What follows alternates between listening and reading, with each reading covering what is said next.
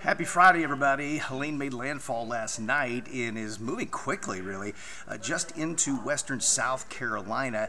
And you see how all the rain is moving back to the west just a little bit?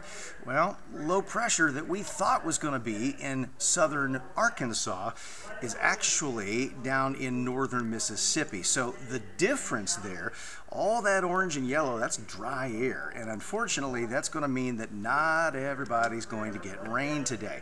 The low will kind of rotate back west, but we're talking mainly east of Camdenton to Springfield to Harrison line that gets the better rain today. It may not rain much at all here in town.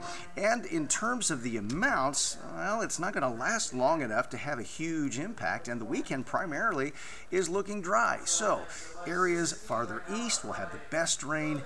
Let's say Shannon, maybe Howell into Baxter County east, and dry to the west.